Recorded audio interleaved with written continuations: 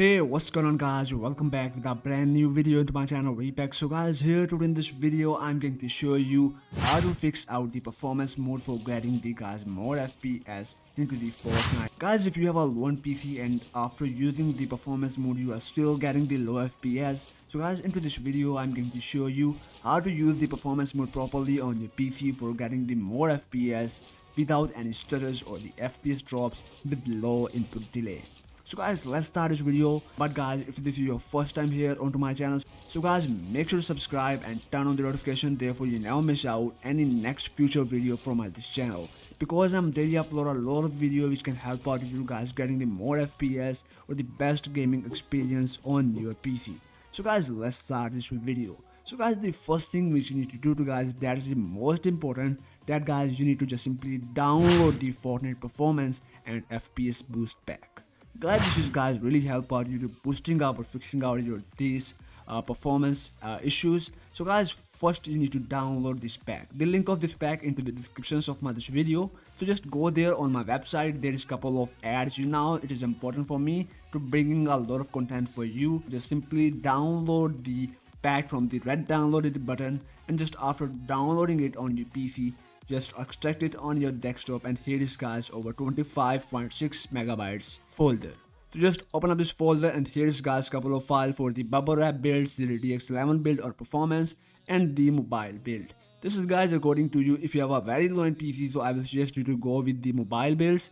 If you have a mid-end, so you will go with the bubble wrap, and if you have a high-end PC and you want to use the performance mode, so you can go with the DX11 build. Guys, this is the basic builds, you can check it out here.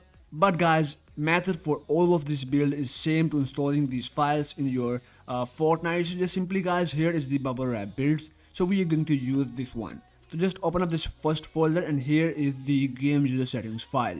So just right click here and copy this file from here. Guys, I have already done all the coding into this file. You can check it out here when I just open this with the edit, so you can check it out. I have already did set all the coding here into this. So just guys, close out it. Just simply right click here and copy these files. Go for the search button and just type here 1 and press enter. Now guys, here you need to just simply type here local app data percentage and percentage sign before this word. Click OK, and it will take you here onto this site, onto this guys screen directly. So go into the Fortnite games, saved, configs, and here is the Windows client. Open up this folder, and here is our game user settings file. Just right click here, paste out it here, and replace this file into this destination. And guys, here now it's done. Just go into the properties of the game user settings file and just check mark here onto the read only, therefore it is not changed.